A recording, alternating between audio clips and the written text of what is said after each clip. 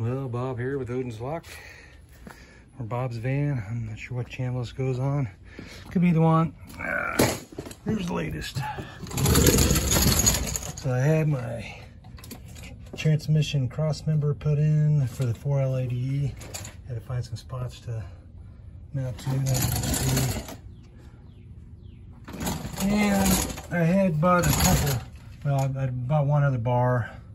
It's made by I think Speedway Motors or something. I don't remember. I'll put it up on the video. But the one was straight, and I don't know what I was thinking. I guess I didn't really know what the angle was going to be of this transmission. So I bought it, and I thought, well, I would make some brackets so it would bring it down, and it would hang down. But then the bar itself would be hanging down too low. Sorry, moving around so much. And it would be right about here. So when you're looking at it, it'd stick down pretty far, and then the muffler wouldn't be able to clear it on that side. And this exhaust is going to change when I do my V8 exhaust. It's going to be a dual into one until I switch it over to, you know, dual exhaust completely.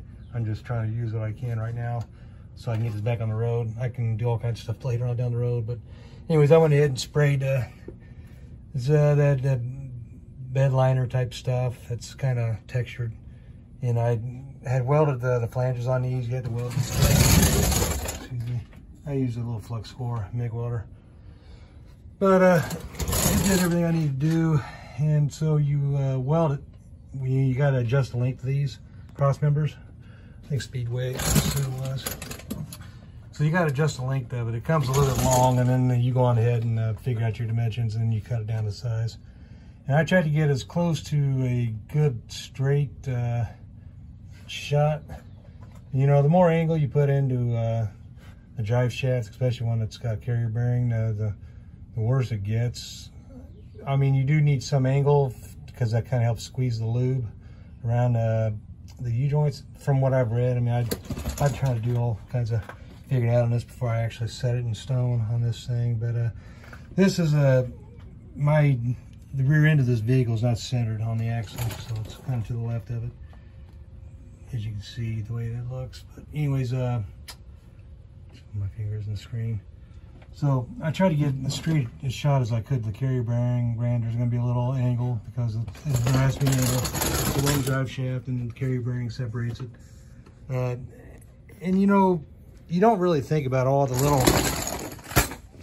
things that you got to take into account when you do stuff like this.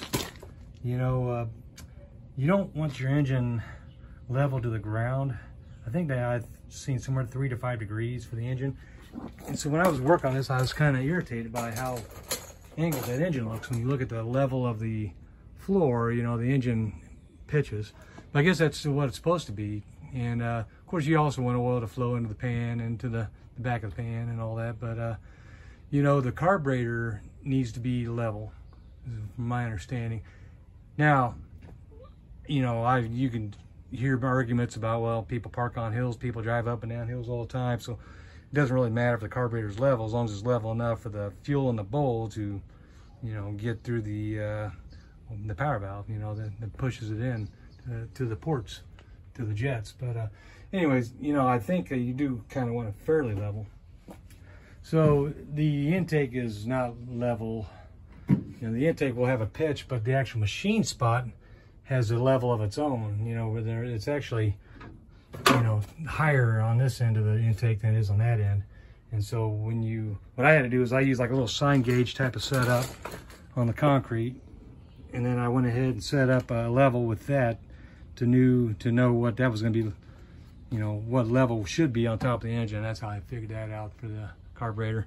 And I just put it on the intake, and I kind of adjusted the angle of the motor transmission until I had that level on the top of the engine. So, and it looks like it's not because I'm on a grade incline. And plus my Stepvan is higher in the back end than it is in the front. So, like I said, it's another example of all the weird things you got to deal with this stuff. The other thing is I need to do a figuring out of the starter. Let me grab my creeper here. Show you what's going on with this. So the old transmission was this in 465. It had a starter that went into the bell housing itself. So the problem is I have to use a different starter. So then you got this parallel staggered bolt patterns you have on these starters. You know, and you look for the old small block Chevy, I think it's staggered is what would be on this one. I've actually drilled and tapped for all 3 holes, so it doesn't really matter as long as I have a good, you know, as long as I saw it. I hear one way is better than the other because it keeps from deflecting, you know, which I don't know if that's a big issue. And I did set my torque converter gap. That's what I did was I went out to where there's enough gap right now to where an 1/8 inch fits in easy, but a 3/16 doesn't. So I just wanted between 1/8 inch and 3/16 gap. And so you don't see it on the backside, but I do have to do washers. I still got 3 washers. This has 6 pads on the torque converter. I only have bolts for 3, and I think I'm just going to use 3, and I lock tight when I do it. This is not actually tight right now. It's, you can see it's kind of loose. I just got to hold it in place. So I need to get another starter. So that's another thing. And they got some that, you know, they call them lights or the minis or whatever, where you can actually clock the solenoid so it's in a different spot. So if you have headers, which I'm not going to put headers on this. They have the room for them though. You know, I'm sitting there looking. Got all kinds of room for headers. But I actually like exhaust manifolds better. I don't know why. I think they sound better. But, you know, performance-wise, I'm not too worried about it. So anyways, I got to finish the torque converter bolts, and I got my torque converter gaff set. 1 washer is all I really need for this. So I'm going to do 3 more. Maybe I'll find the bolts and do all 6, you know, so 5 more. But I'm going to need a starter. I got to be able to see and shim. What I'm going to do is drop the distributor. I'm going to pre-lube the engine. I'm going to drop the distributor in, and then I'll go ahead and set the gap on these. Because at that point, I'm getting pretty close. I spent a lot of time on this transmission cross member. It takes a little bit of time, you know, to get stuff ordered, and you don't like what you got, so you had to, you know, go ahead and order a different one. So I need to send the old one back, get my money back, which I bought from Amazon, from Speedway Motors, Amazon store. And, you know, it's free. I think I paid a little bit of shipping just to get it here, you know, within a day or 2. Most stuff is free shipping if you got Prime, but so that's where I'm at on this part of it.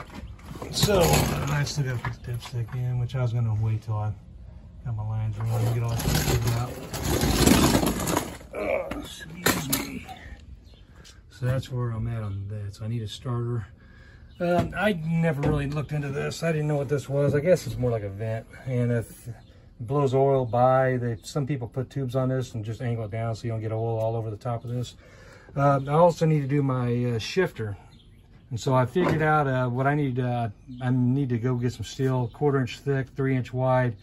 I'm going to do a 2 inch foot, 12 inch platform, or 12 inch platform, 12 inch down, and then another 2 inch foot. So I told him 48 inches is what I need, and I'll just cut off whatever I don't need. But I want to get that shifter up high, close, and then I'm going to have it set up so it kind of pulls up against this, but the seat needs to be able to rock forward, so I'm going to do that because it's going to be so tall. I don't want it rocking. This floor may kind of rock a little bit, and it may not once I put the cross member here back in. But I need to get the shifter set because also that's the thing about spinning the torque converter and the flywheel. I need to make sure I'm in park or neutral. You know, that way I don't remember how this works. If when I try to spin that, if it's going to try to turn the drive shaft or not. I got wheel chocks on it, but I just hadn't really thought about it.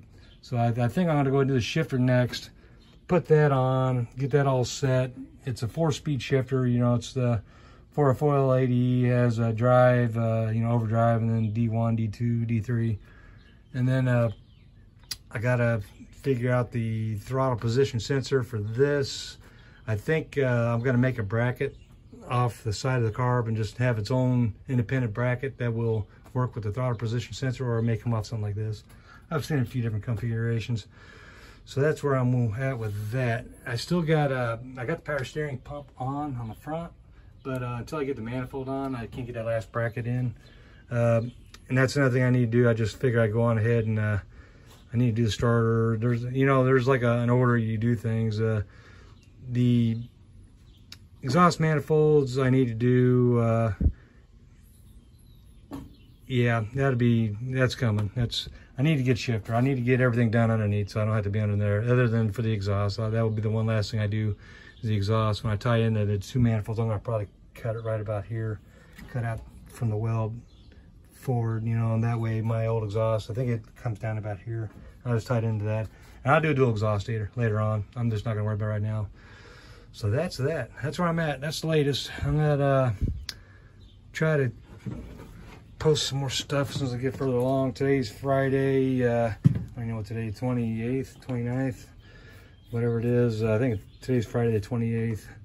But I just kind of had about 2 weeks of not doing anything because I was waiting on this cross-member stuff. And then it been hot, and then it would rain, and then I finally got some mosquito stuff because mosquitoes are just biting the hell out of me. I haven't even tried this yet. I'm gonna try this. Seen a van lifer, they use this, and it's not supposed to be as bad for you. I mean, to me, DEET, you know, the DEET stuff is the best, but it's also probably pretty harmful. So with that, that's all I got for right now. Everything's coming together slowly but surely. Anyways, I got that cross member in. That was a big deal.